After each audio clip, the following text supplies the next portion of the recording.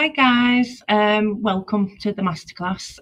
My name's Donna Wright and I'm a lecturer in design. Basically, I'm going to do a few things in this class. The first thing I wanted to do was to talk to you about a couple of courses that may be of interest that I actually course lead. So I lead the Year Zero. We call it the Year Zero, but for formality, it is optional integrated foundation entry creative programs. Okay, so we kind of add a year onto the foundation degrees in order to support students that mightn't have the skills or might just need that confidence building. Okay, so what we do is we have courses, creative makeup foundation degree, we have visual merchandising and promotional design, we have digital imaging and photography, graphic design, fashion and textiles, move and image, and that is that's what we run the Year Zeros for all of those courses. So basically, what you do is you come to us, you have a portfolio of evidence, creative work. We interview you. There are entry requirements as well, which will be a level 2 qualification in a creative area, or 5 GCSEs, including another creative GCSE in there. But I am here to basically guide students, prospective students, because sometimes, depending on your experience and your portfolio, we can also accept you on those. So what I would say to you is to give me an email. If you're interested in the course at all, give me an email and then I will get back to you and give you some career guidance. The other course that I course lead is Foundation Art and Design, Foundation Diploma in Art and Design. It's a level 3 qualification. And both qualifications, they're there to get you into university level of study. And that's what we do. So what I wanted to do today is I've given you, there's a class, I've got a short film on proportions of the face, which we would teach students at different levels. And what I've done is I've kind of turned it into a little illustration at the end. So it is self-explanatory and that is going to play. And then what I'm going to do when you come back, I'm going to talk you all the way through a typical assignment that we set. Okay, so can we play the film?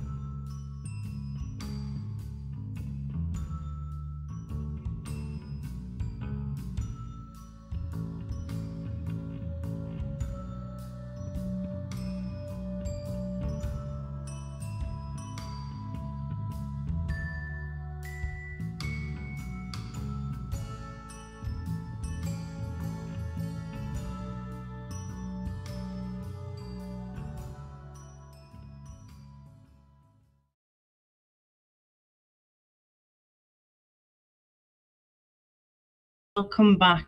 So that gives you a small snippet, and I mean a very, very tiny, small snippet of what we actually do with you. So you are, you know, you've got that many different specialist staff that work on the programs. You know, you've got all of their input. So you on the Year Zero will produce various different assignments, photography, makeup, VM, fashion, creative, makeup I've just said, media. So you work with each specialist staff to produce them. So what I'm going to do is I'm going to show you just one specialist assignment that was created last year. And it was based on nature. So I'm just going to flick through that. It just gives you an idea of what the students do. Obviously, we do lots of different types of drawing, but most of the course is design based. So you need to know the design process in order to create your assignments. So it makes more sense for me to flick through an assignment and show you an assignment in order for you to understand what would be expected from you. So this is a Year Zero optional integrated design program brief, and it's one based on nature. So we'll just flick through it. Obviously, we've got nice front cover, an introduction as to what the student is doing. We find that annotation is very, very important. You have to talk us through the project as you're doing it, and you have to be critical, and you have to be self-reflective, and you also have to give yourself a pat on the back when you do things well. So we work in sketchbooks. This is a sketchbook, and we start off generally on design projects with mind maps, and then we go on to research, and this has got quite a lot of research in it. Okay, so you can see the mind map is looking at nature and all the different elements of nature, and then we start visualizing what nature looks like. So that's what this assignment's doing now. Nature's all around us, and we're looking at lots of different things: trees, the weather, colors, all kinds of different things to kind of get an idea of where we're going with this. Okay, we've got animals and reptiles and birds and all sorts of different things. So now we're looking at fish and rainbows, all sorts of things, visualizing everything as you go. Students will normally, as you can see on here, because the annotations are there, are telling you exactly what they're doing. And then as we start getting into the assignment, then you'll start seeing the thought process by each individual student. Okay, lots of different kinds of elements. We encourage students to experiment with different techniques as well. So here you can see some frottage.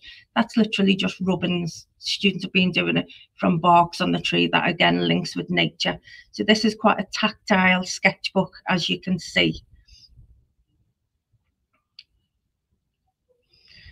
Yeah, we encourage lots of drawing. You know, this is actually, you won't understand where this is going yet, but it's actually a fashion assignment, which hasn't gone into fashion yet because we're too busy looking at what the topic of the assignment is. Before we get there, we're exploring, we're experimenting before we get to concept design. Okay, again, lots of drawings. There's pressed flowers. Starting looking at fashion inspired garments and things like that now, which is lovely. More pressed flowers. This is really deep in research, this one, so we can probably flick through a little bit quicker. Okay, so we've gone on to bees. Oops. Okay, so the main focus after all of that research, the student has decided that she wants to look at bees and the element of what bees give, hives and honeycomb and all that kind of things. So as you can see, she's looked at hexagonal prisms. This has actually now moved on to a mood board, okay, which will be the start of the actual design process. She's looked at fabric concepts, what she's going to be designing with, and now we move on to fashion concept designs. So we call these rough designs. We do loads of these rough designs before we actually get to a final outcome. Okay, so this is student just working out what she's going to be doing with that fabric. designing around the bees, taking the colours, looking at fabrics to reflect her topic. And then what we do is we choose one. So basically what we've done here is, well, what the student has done, she's bought different fabrics to do this assignment in. And then these are actually concept designs as well. So it's experimentation and concept designs worked onto a stand, onto a tailor's dummy. So she's still now working out what she's going to do, you know, working from the concept designs. And then what we do is we get to a final design. We're still experimenting, lots of experimentation.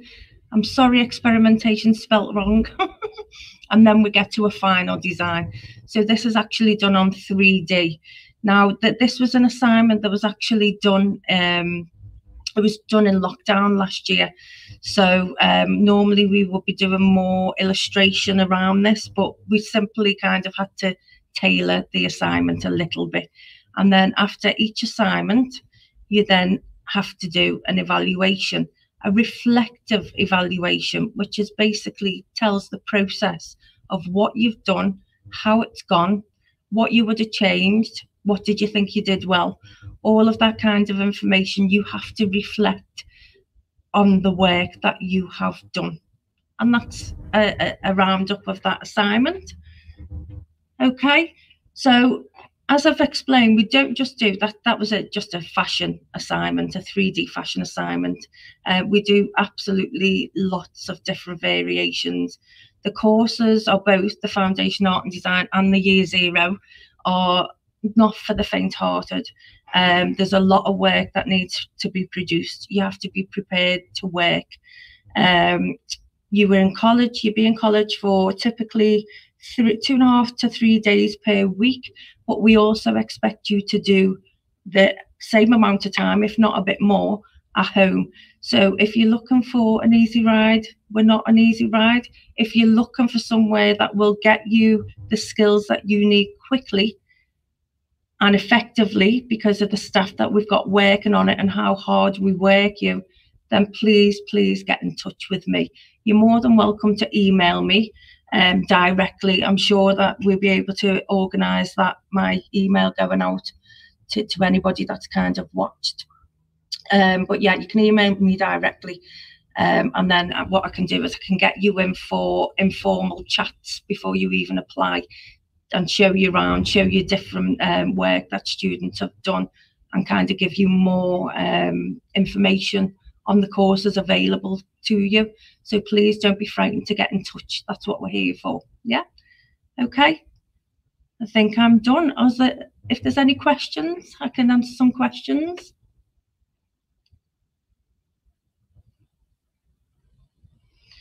Okay, so the course, it runs for 3 days, 2.5 days, sorry. So we've got two courses that we're talking about. They're both just over 2.5 days. So it's three days. No, that sounds a bit crazy. 3 days you're in. It is during the day, yeah, it's during the day. The materials that we use, so what we do is we have the materials that you need in college, the basic materials.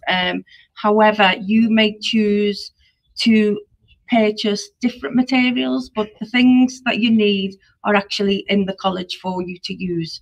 Yeah.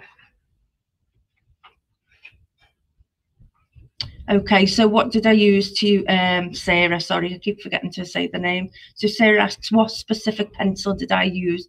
So we provide graded pencils when you come here. We give students a set of graded pencils, and what they are is they go from, you might have heard of them. People normally use a HB. You'll see HB pencils everywhere. Okay, and what we do is you have H pencils and you have B pencils. The B pencils are the softer pencils and the H are the harder pencils. So what I just used then was a 2B pencil. And what I teach my students is this: to be or not to be, that is the question. It's a Shakespeare reference, obviously. And that makes students remember that a 2B pencil is the best all-rounder. pencil that you're going to use when you're drawing. That's why I promote the 2B pencil. It's a nice soft pencil, but it's not too soft, so you can get hard lines with it too. Okay. How would you apply, sorry, David asked, how would you apply colour and tone? Okay, so different. If I'd have kept it in black and white, I'd have just used pencils, again, the whole range of B pencils. The higher the B pencils, so say you get your 5B, 6B, they're the softer and they're the darker pencils. So if I was going to be applying tone to the illustration earlier, I'd use pencil. However, if it was going to be for a fashion illustration purpose, because it was quite illustrative, the drawing that I did, I would probably use pro markers, because that would apply colour and tone at the same time. And we do sessions on that as well, but they're really, really effective. Charlotte, do you still have places available for this September, and how do I apply? Yes, Charlotte, we do. We do have places. However, I would say to you, get in touch as soon as possible. You can apply via the college website. And as I just said earlier, if you prefer to have an informal chat before application, you can also get in touch with me via email. I'll just give you my email address. It's donna.wright@hughbaird.ac.uk. And I'm sure we'll be able to send that out to you. But yeah, please feel free to directly contact me, and I'll probably be able to answer all of the questions direct. But yeah, that's fine. We do have courses. Please apply as soon as, so that you get a place on the course. Okay, no more questions. Thank you so much. Thanks for joining. And obviously, as I've said earlier, if you need to get in touch, please feel free. That's what we're here for. Hope to hear from you soon. Thank you.